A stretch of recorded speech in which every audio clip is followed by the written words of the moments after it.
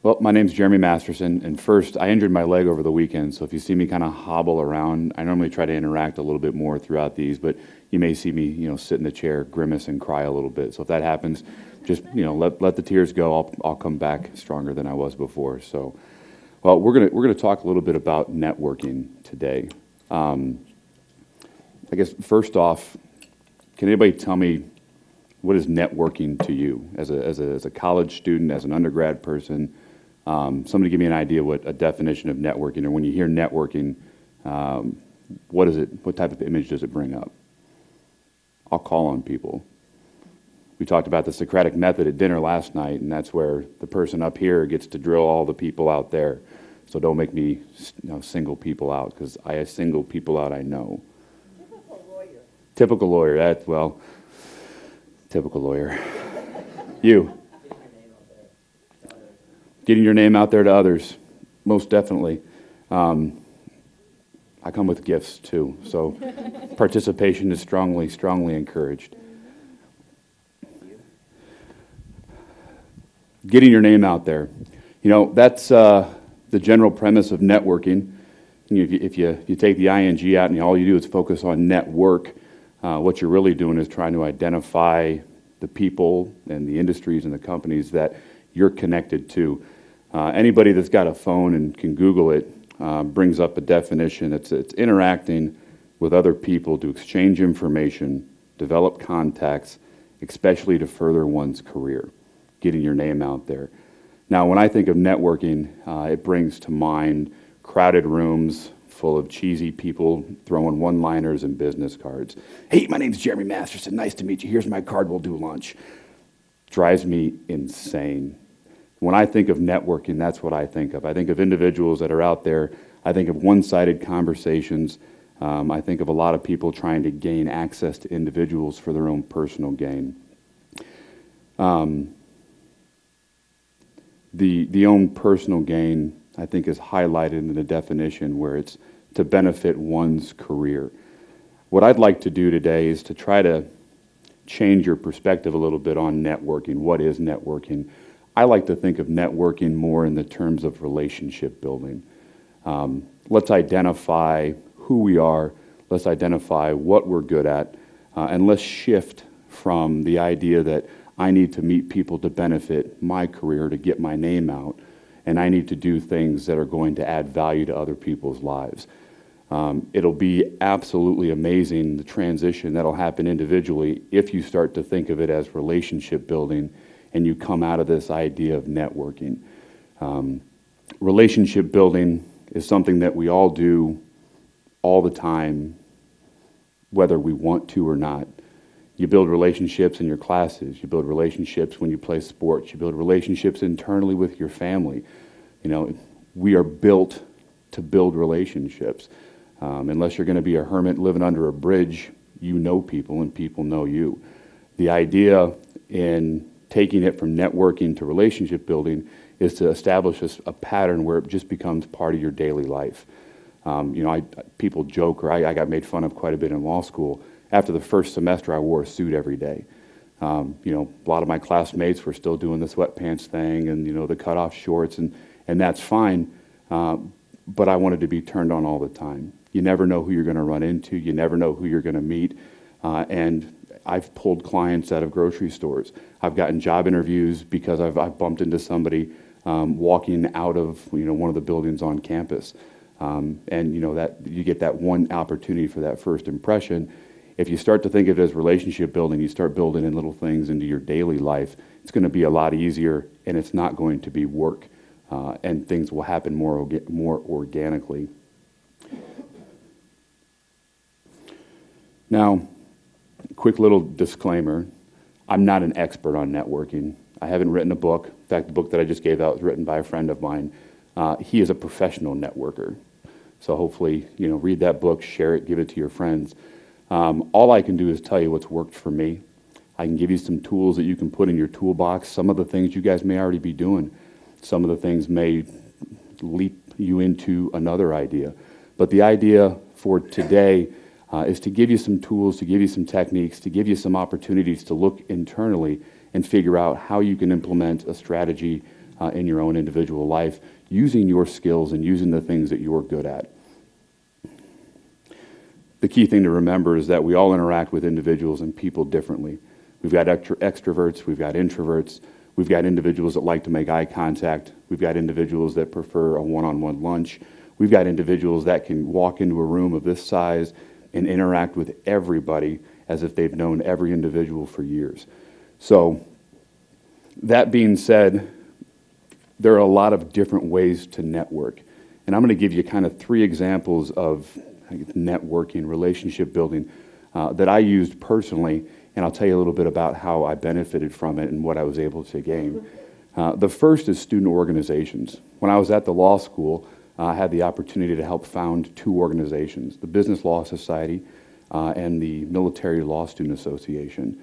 Now, those organizations didn't exist on the Drake Law campus prior to my involvement, and I can't take the credit for it because each one of those organizations, we had about 4 or 5 people that helped stand that organization up.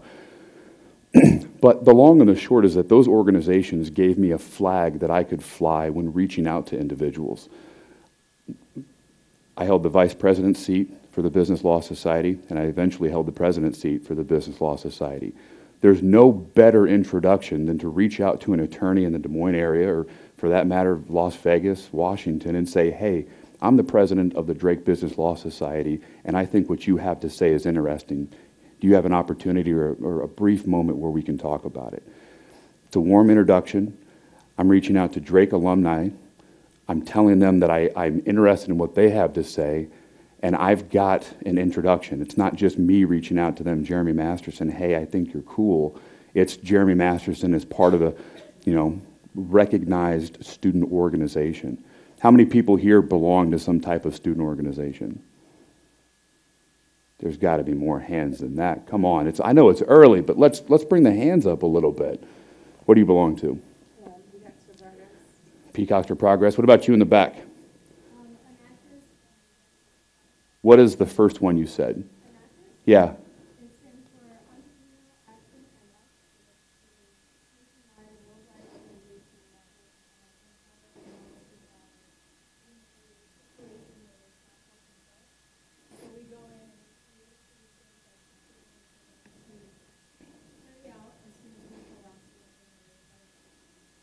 This sounds like it's got the opportunity for some fantastic networking. And I think that deserves a book. It's always easier if you can find ways to interact with people that doesn't require you to do much work. And if you belong to an organization like that, whose sole purpose is to connect people with things, then half of the job of networking is already done. All you need to do is execute on it and follow up. Now, a second type or form of networking that I've instituted or been a part of, chamber of commerce type events or group settings, either put on by cities, put on by student organizations. And I'll tell you one in particular and kind of how I got there. So I've got a good friend, Hal Wilson. Hal Wilson sells suits. If anybody needs a suit, I'll give you his card. Great guy. But through a conversation with him, through building a relationship with him, he turned me on to this monthly event called Scotch and Cigars. Now, this Scotch and Cigars event, it's kind of a campy event. It's a fantastic event. Scotch and cigars, thanks. I'll shake hands and drink all day. But what it is, it's kind of through the Waukee Chamber of Commerce, and it's these 2 financial planners that got together and thought, hey, it'd be a good idea to get people together over Scotch and cigars. It's not your typical networking event like I talked about, room full of people throwing one-liners, handing cards. It's a little bit more intimate, and you can probably, reason that the people that are going to show up to this event have at least a similar interest in scotches or cigars. So you've got a baseline conversation down. So Hal Wilson, my relationship with him connects me to Scotch and Cigars. Scotch and Cigars hooks me up with the financial planning firm Actis Wealth Management. Now, I did all of this while I was still in law school, so what I was looking for, and we'll talk about setting goals next, but what I was looking for, I didn't have any idea. I was just trying to get involved and get my name out there. That was my goal at that time. Well, That relationship with those financial planners landed me rental space when I opened my law firm right out of law school. Had it not been for Actis Wealth Management, we probably would have opened our law firm out of our basements, used coffee shops for meetings. But because I was able to build this relationship, because we were able to find common interests, because I was able to connect with these people, they had empty office space and they gave it to us for a song. And it's the only reason that we were able to have a brick and mortar facility on day one when we opened our law firm. And ultimately, it's what propelled us to have the success that we've had in the short period of time that we've been open. That Actis Wealth Management relationship turned into invitations to lunch groups, turned into warm handshakes with city council members. I was able to springboard the relationships that I had all from one guy, Hal Wilson. And that's the idea. If you take and you start shifting your thought on networking to relationship building, and you find ways to add value on both sides of the equation, networking happens organically. People find ways to connect other people, and you become top of mind in situations where you want to be and where you think you need to go. The last one, the last example I'll give you of a type of networking, it's similar to kind of a cold call.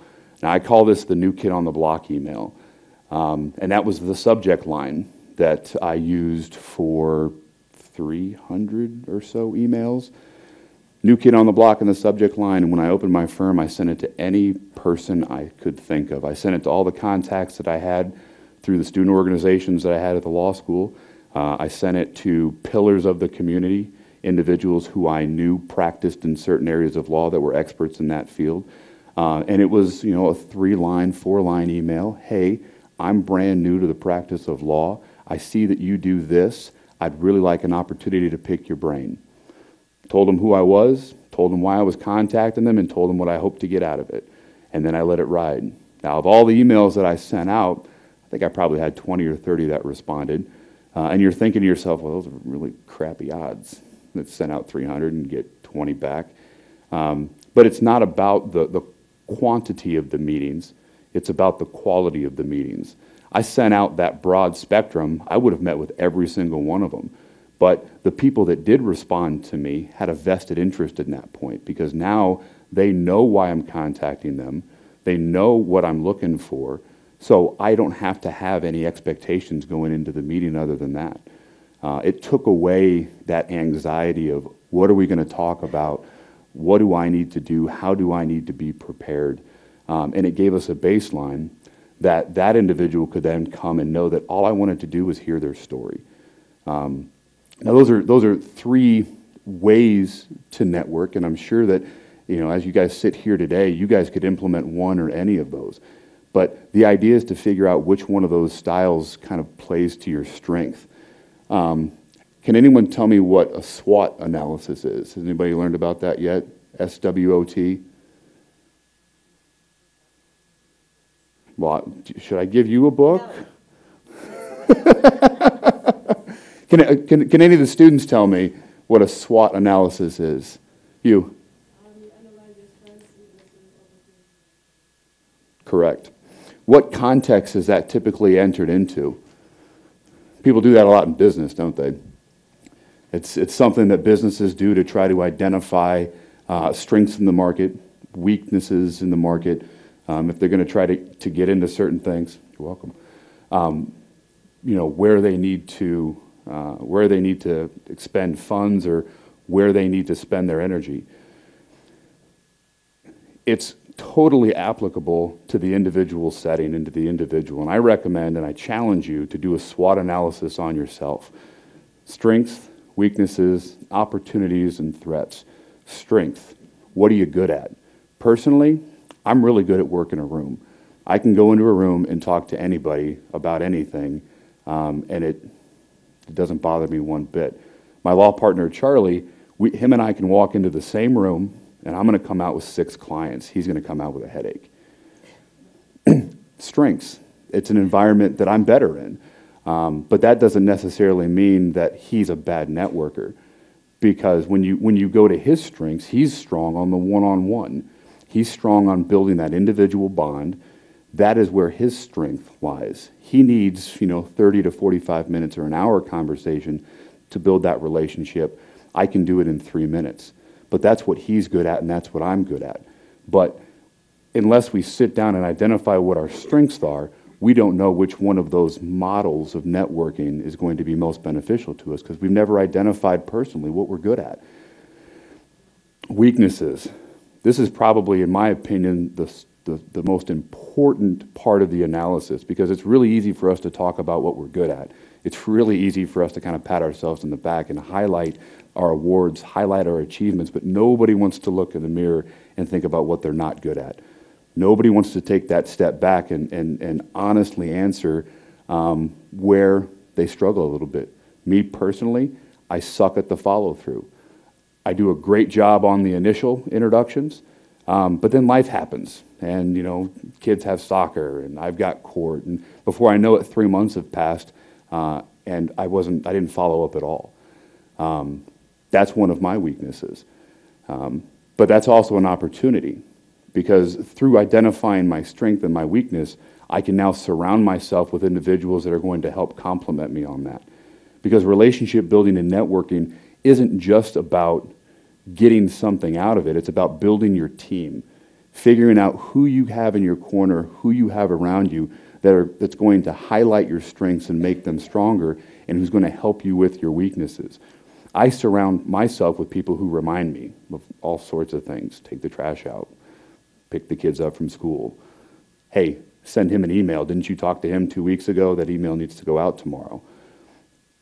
Through my relationship building, I have surrounded myself with individuals that help me on that. So first, identify your strengths. Figure out what you're good at. Identify your weaknesses and be honest about it. I don't like to stand here and tell you that my follow-through sucks, but it's something that I work on. I also don't want to tell you I suck at remembering names, but it's a weakness. I used to sell soda pop for Coca-Cola, and names have always been a problem for me. I love my wife dearly. We've been married 14, almost 15 years. The first full year we dated, I don't know if I could have told you her name. I don't do names. When I was in the military, the greatest thing in the world is that there were name tapes. And eventually you get to a certain rank, you don't have to remember names, it's just ranks. But that's a weakness for me, and that's something that I struggle with, but you've got to identify that. Because until you do that, there's no way that you can get past that or surround yourself with people. My wife and I have a great introductory thing now. She knows I suck at remembering names, and I think she's forgiven me for not knowing her name for the first year. But now, if we're in group settings and her and I are together, I just introduce her first. Hey, this is my wife, Michelle. And what does that prompt the other person to do? Oh, I'm Jim. Jim, write that down. But she helps me with my weakness. And she's a great team member. But that's the idea. Figure out your strengths, figure out your weaknesses, then go to opportunities. Identify the landscape. Do you belong to student organizations that have a worldwide presence? Are you involved in fraternities or sororities that have a national or regional presence? What types of activities do you want to get into after law school, or after law school? No, don't go to law school. After undergrad. And what does that landscape look like? What types of opportunities are available? Are there trade groups that you can belong to? Are there quarterly meetings that you can attend as a student for free?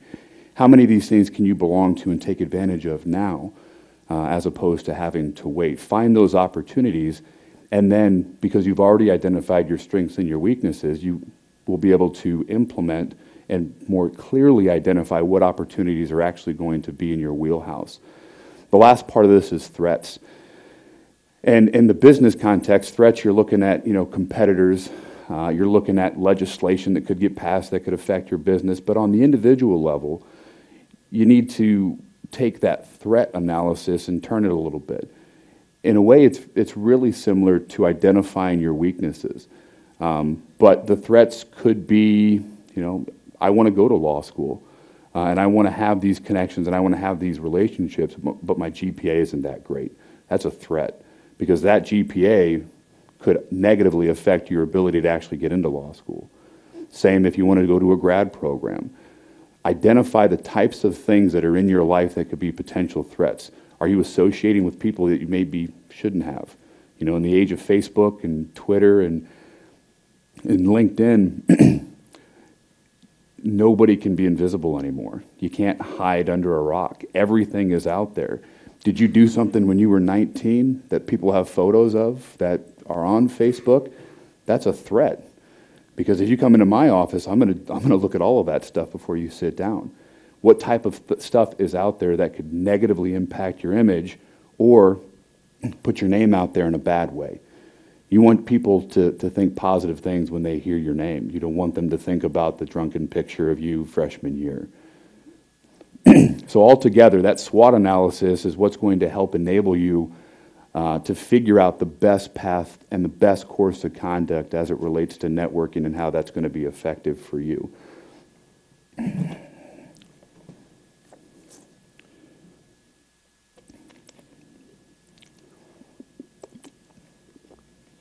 Now the key, once you've done that SWOT analysis, is to set a goal. As with anything, networking, relationship building, there should be some type of an end result. If you do it enough and you do it long enough, eventually that goal becomes fluid.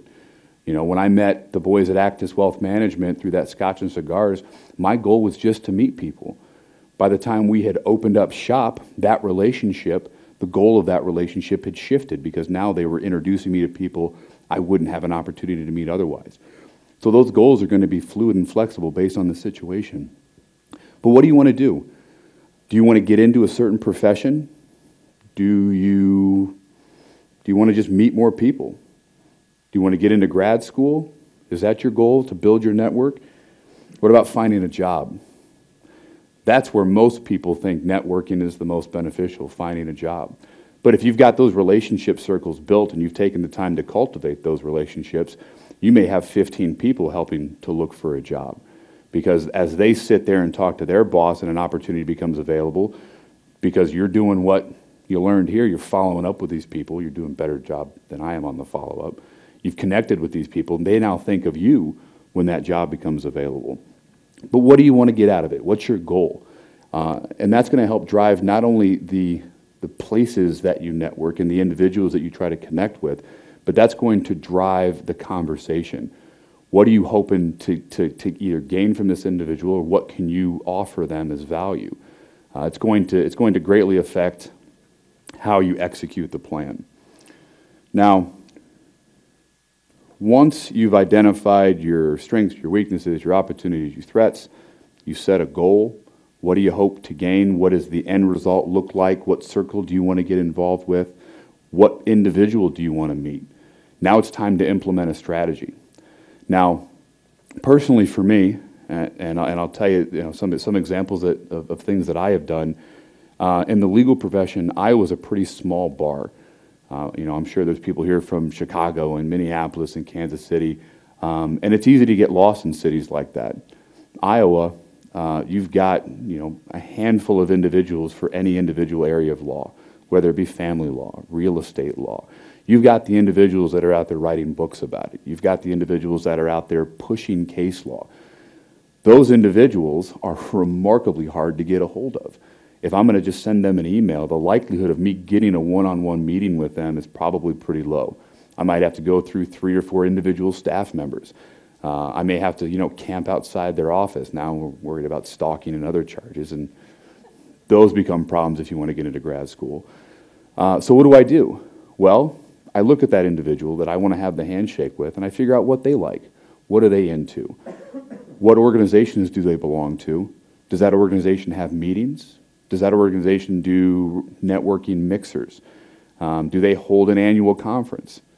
If the answer to any of those is yes, then the next question is, how do I get involved? Do I belong to a student organization that could get me a ticket to that conference? Is there a way that I can become a member of the trade organization as a student or as an active member? And then what does that gain me access to? Who do I know that could propel me? And let's take the Hal Wilson analogy. Who do I know that could take me from point A to point B to point C? What do the people that I know? And how can we capitalize on that? That's going to help develop your strategy as to where you focus your time. Do you send the new kid on the block email? Or do you start going to the weekly lunch that's, hosted downtown? Identifying where these people are at and how you need to connect with them is going to help develop your strategy.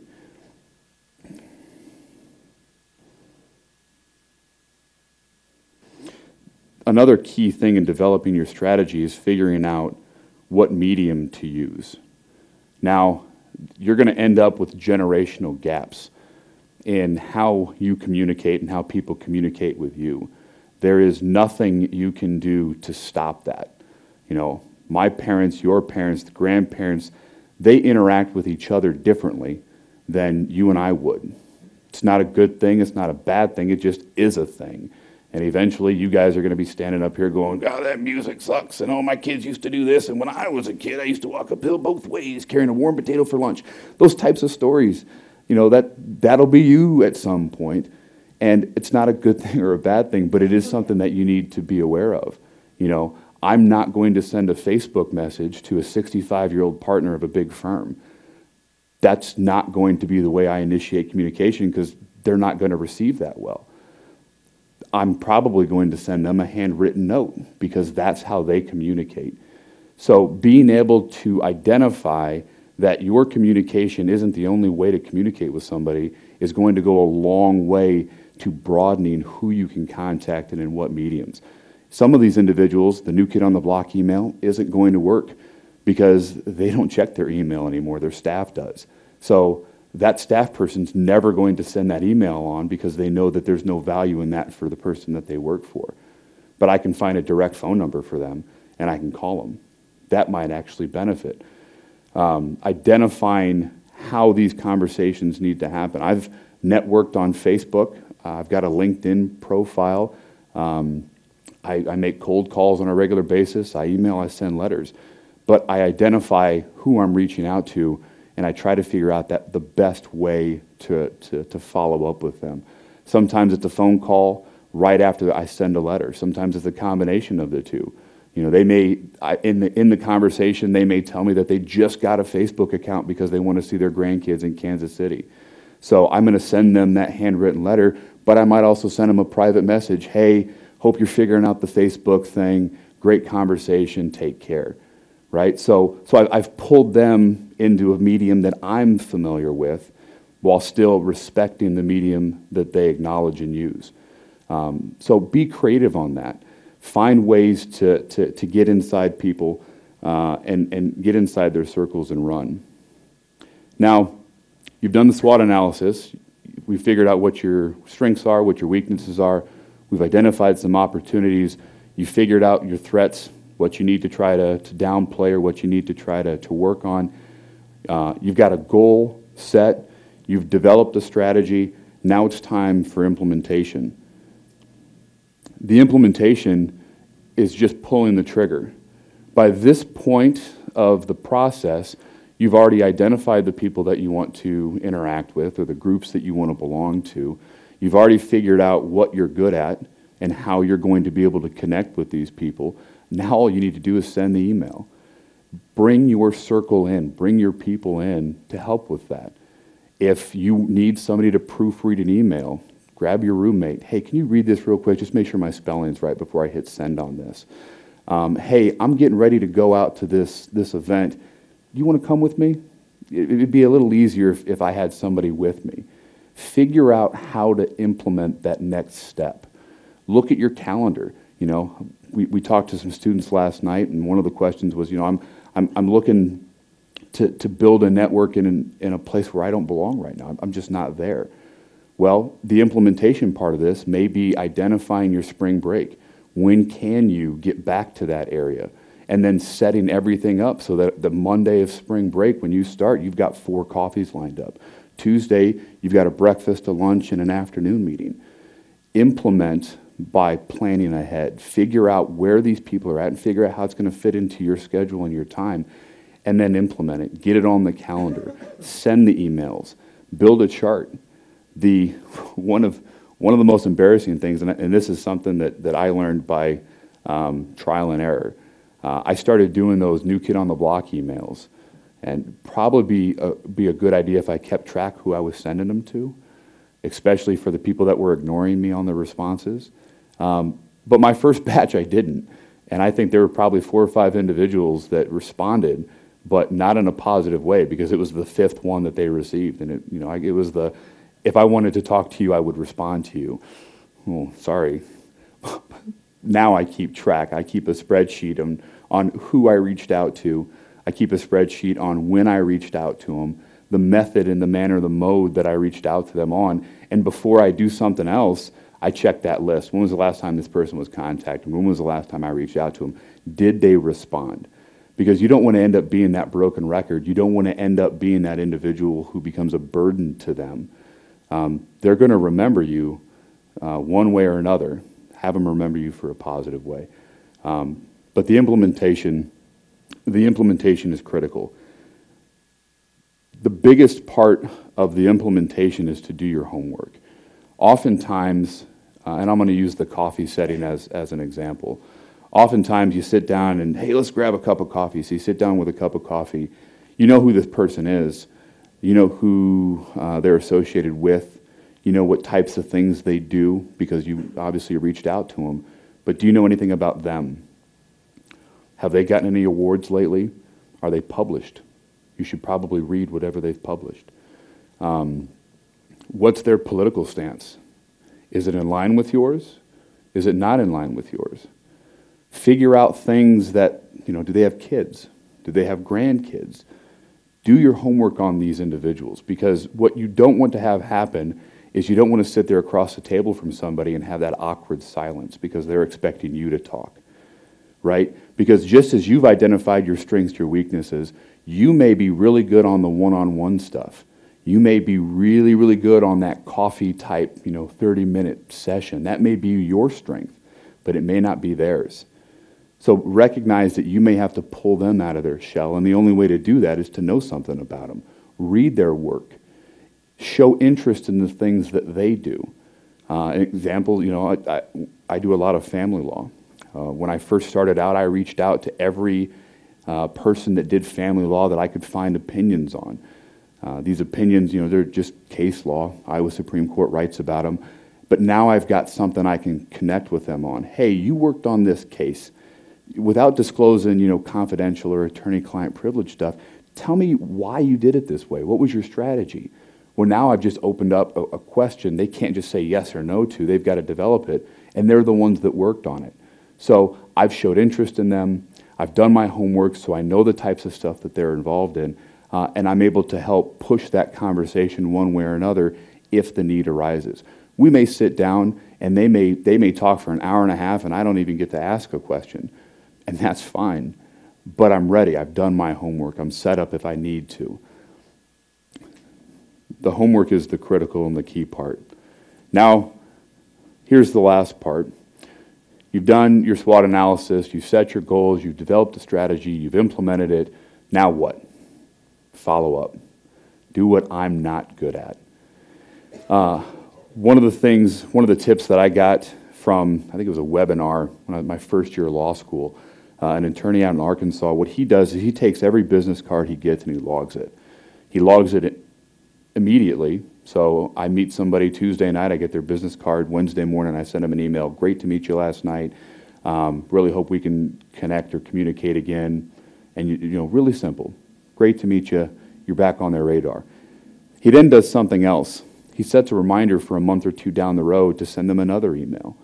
Now that follow-up email, he's going to take some notes on the back of the business card. He's going to make some notes in the contact entry, who they are, what they're into, what was the conversation about, because he then takes that information, and every morning, the very first thing he does before he answers any emails, before he picks up a phone, before he gets his cup of coffee, is he sends out 3 emails, or he sends out 3 letters to individuals he met a month or two ago, using the information that he gathered. Hey, I came across this great article on pipelines and drilling.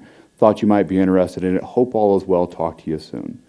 Now, those articles are already there. If you're utilizing things like LinkedIn, you can program LinkedIn. You can program your information on LinkedIn so that it feeds you stories on a certain level.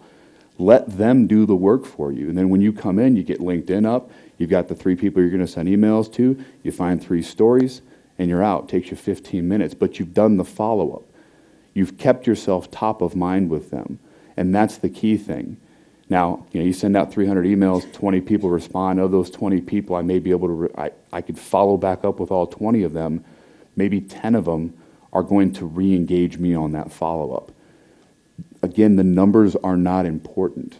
The quantity of the individuals that you reach out to isn't going to help. It's the quality of those relationships. It's becoming a part of that individual's mental process as they think of things.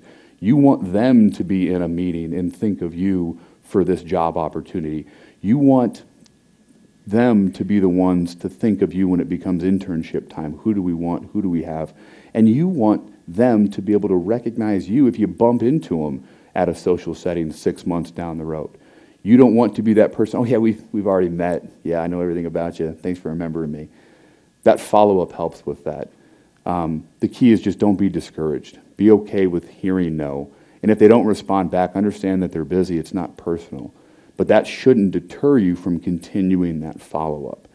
Again, find ways to add value to them. Don't just send them a blank email and say, hey, was thinking of you, hugs and kisses, love Megan, bye. Give them a nugget, give them something that they can pull away from, and give them something to remember you by. Adding value takes that one-way networking, those one-liners with the cards, and it makes it a two-way street.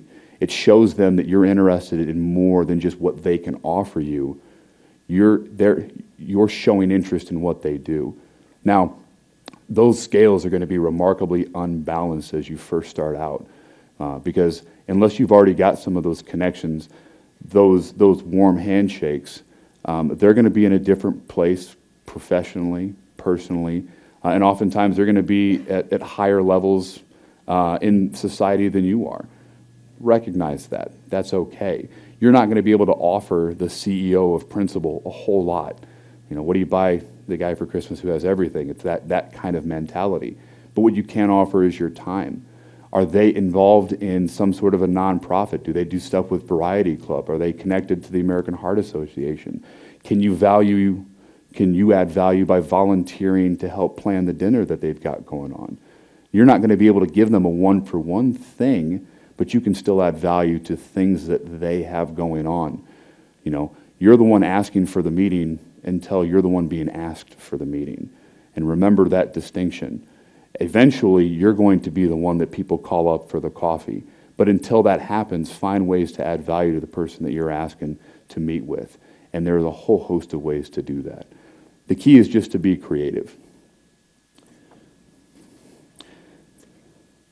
The last thing that I kind of want to touch on is making this a habit. The more you make this a part of your life, you send those emails every single day, the 3 emails. You're religious in how you log your contact information. You are active in student organizations, and you use those banners to pursue enhanced networking or enhanced relationship building.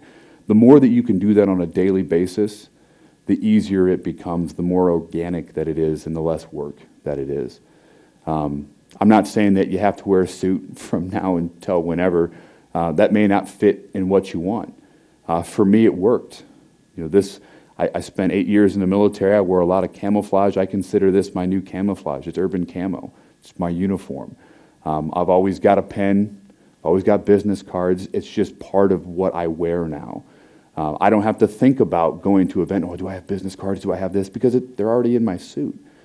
I don't have to think about, okay, who should I reach out to tomorrow? Because tomorrow I'm going to reach back out to the people I talked to 2 months ago. It's habit. It's part of my daily routine. I interact with people the same way in the line at Hy-Vee as I do in a bar event, a formal dinner. I have the same types of talking points. I'm constantly looking at ways to add value to other people. Who can I connect this person to?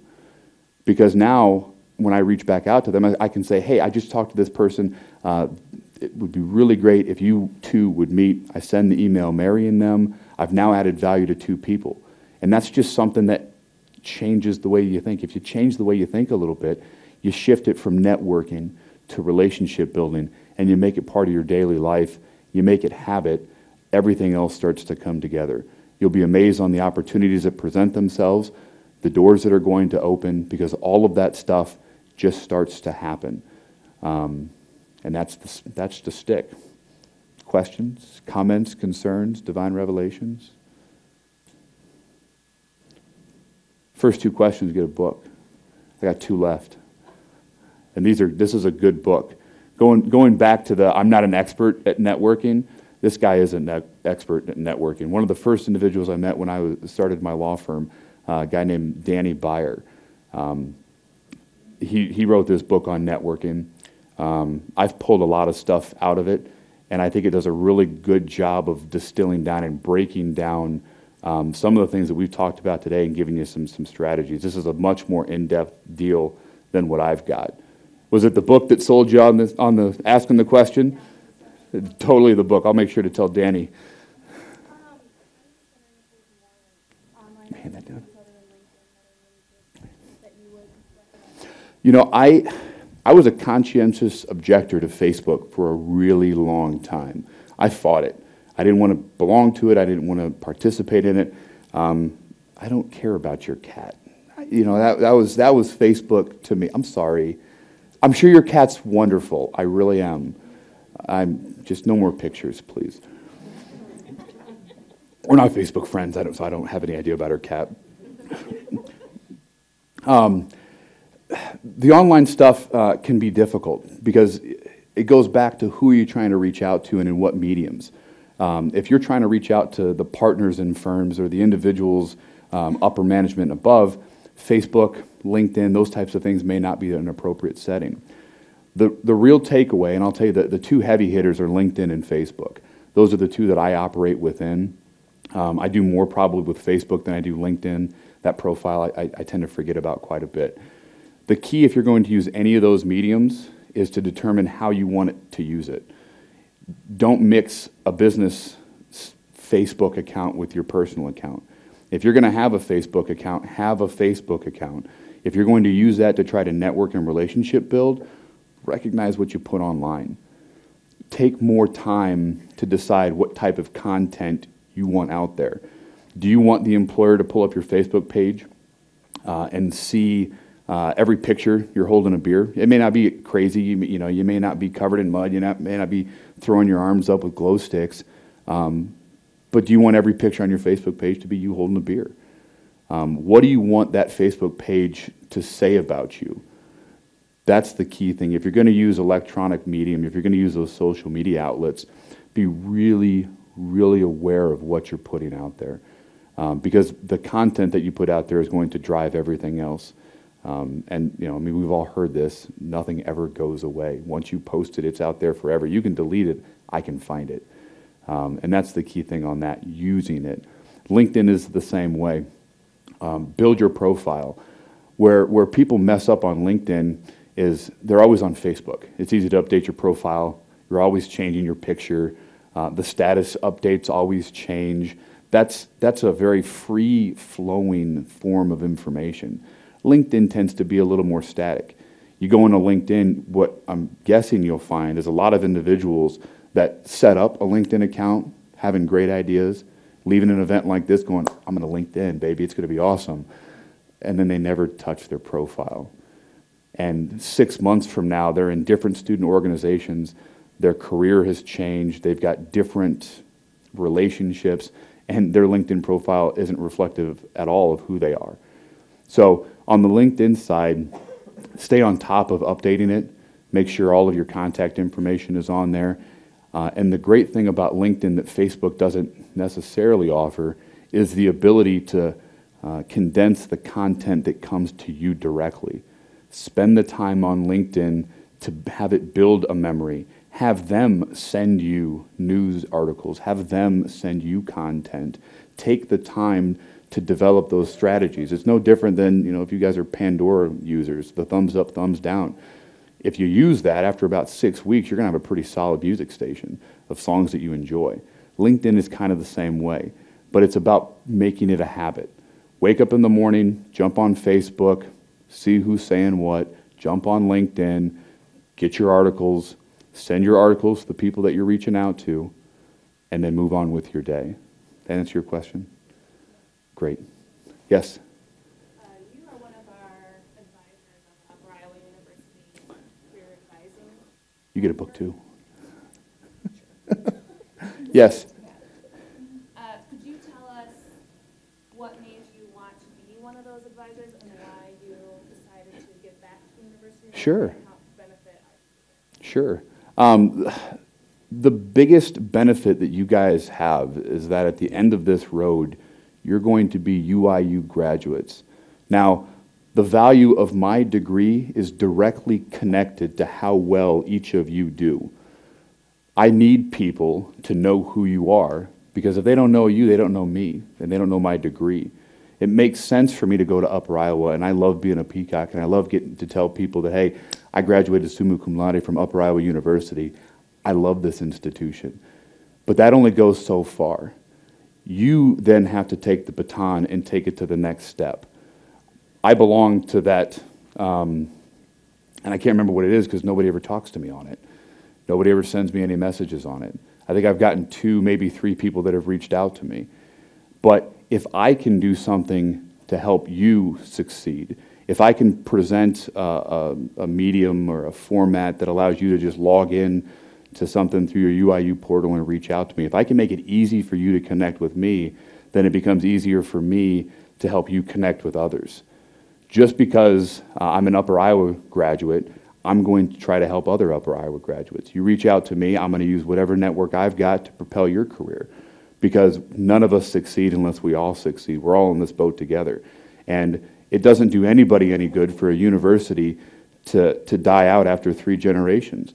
You have to have the individuals reaching back out to the individuals who are going to reach back out to the individuals, because that's what adds value to the degree. I'm sure everybody came to Upper Iowa for one reason or another.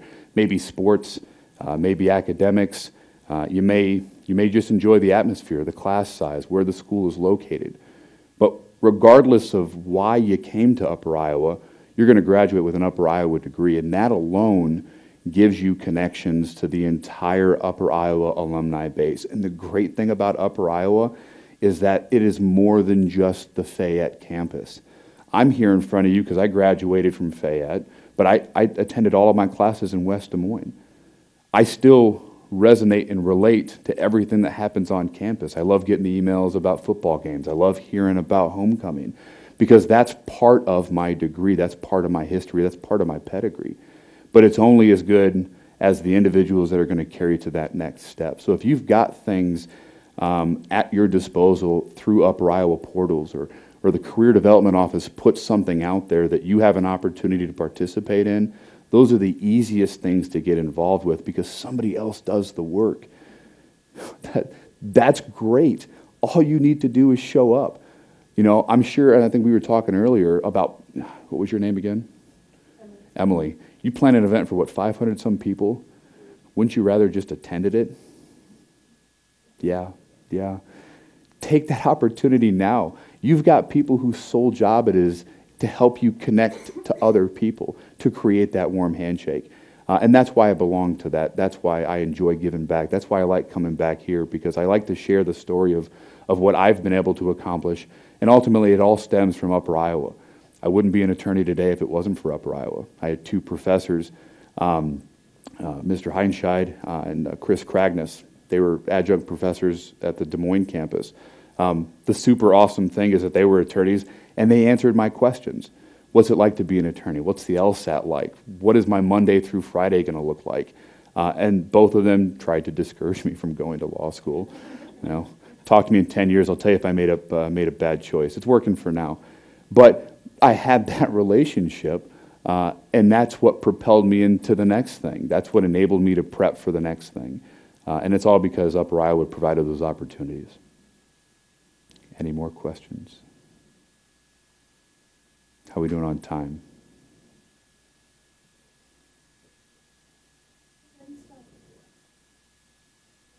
I know it's early, but you guys have to have something. I drove all the way, 3-hour drive. Nothing?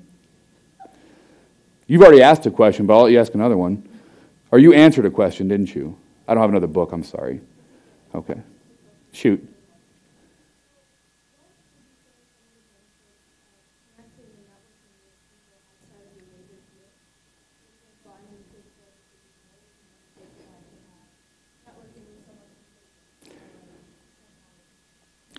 Well, I'll give you an example. It's similar to kind of what I've got. Well, it goes back to always be turned on, and you have no idea what doors could open if you don't network outside of your circle. I don't do any estate planning. I don't draft wills. I don't deal with probate. I don't like the work. I'm not very good at it, so I don't do that.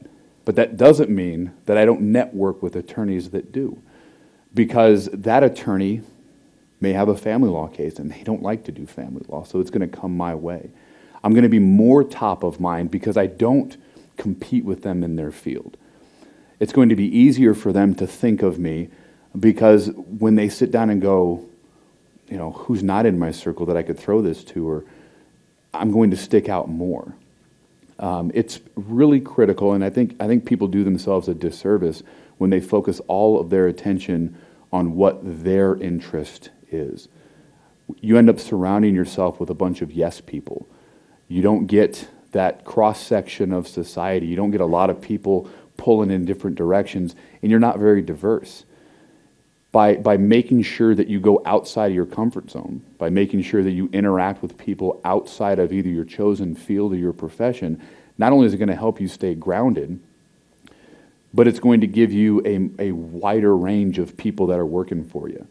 And that's something that's wholly valuable. Start out connecting with people that are in your profession, because that's where you're going to derive the most immediate benefit. But don't overlook the opportunities that exist for either competing or complementary areas, either of practice or professions, because you never know where you're going to end up landing at the end of this. I can go through law school and I can interact with litigators all day long because I want to be a litigator, but I'm going to miss out on corporate jobs. Principal, they hire litigators. If all I do is interact with individuals from firms that litigate, I'm going to miss entire companies that could potentially have work for me. So getting out of your comfort zone is a really important thing, and making sure that you have a wide and diverse, I guess, cross-section of people that you're interacting with is pretty important. Anything else? Ma'am? If you have a job where I'm going to be a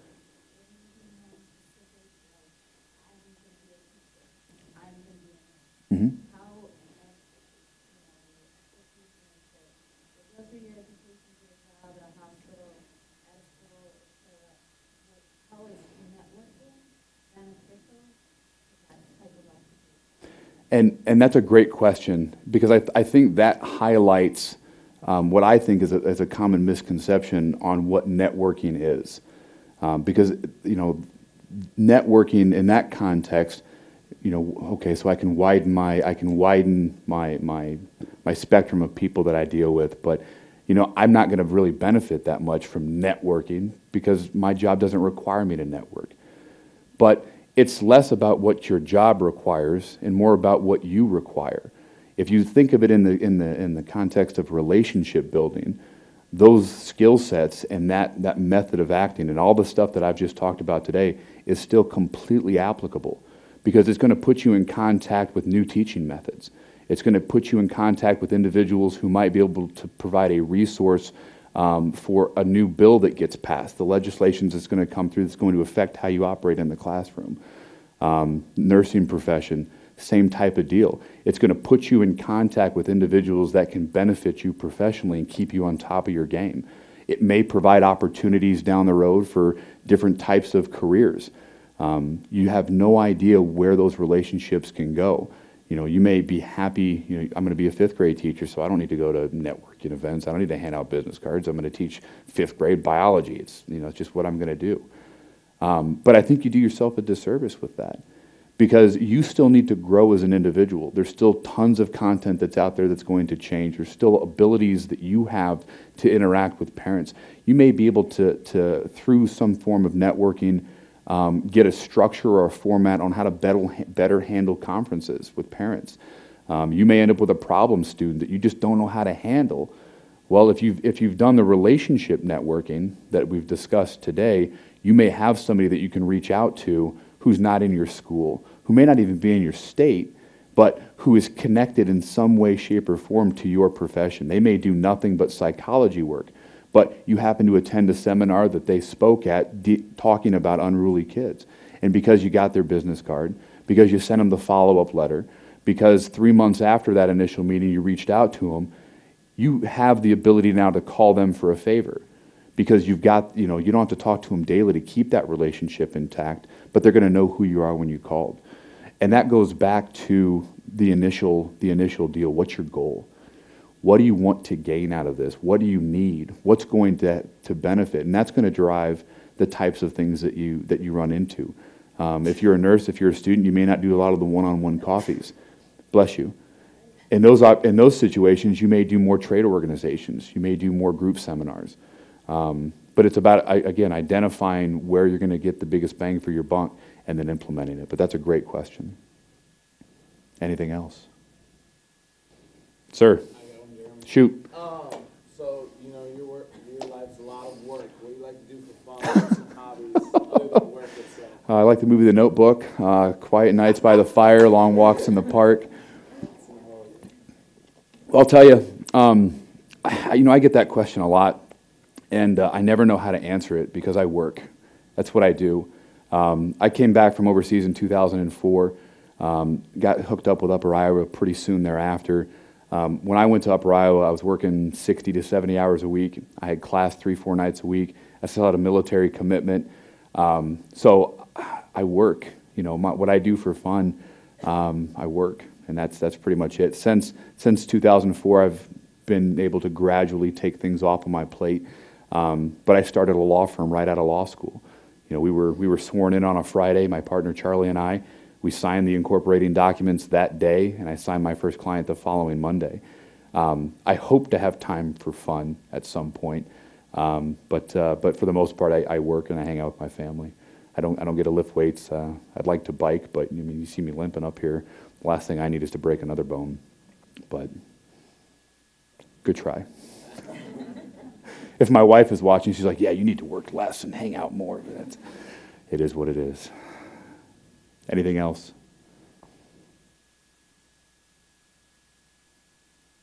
Awesome. Well, on your chairs are some kind of comment cards.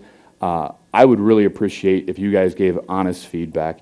If you got some criticism, I got really, really thick skin. I did 8 years in a recon unit, so there's nothing you can say that hurts my feelings. But it helps to ensure that if I do one of these again, I'm able to strengthen things that worked and change things that didn't. It also helps give the administration an idea of what types of activities and what types of conversations are going to be helpful and beneficial to you. Because at the end of the day, the administration of Upper Iowa University is here to ensure you guys succeed. So you need to be able to give them the feedback so they can give you the tools and the opportunities to make that happen. So make sure you take some time to run that. I'll stick around for a little bit if anybody has questions.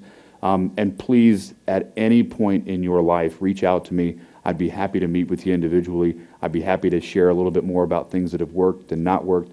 And I'd love to help be a part of your success. So thank you very much for giving me the opportunity to come here.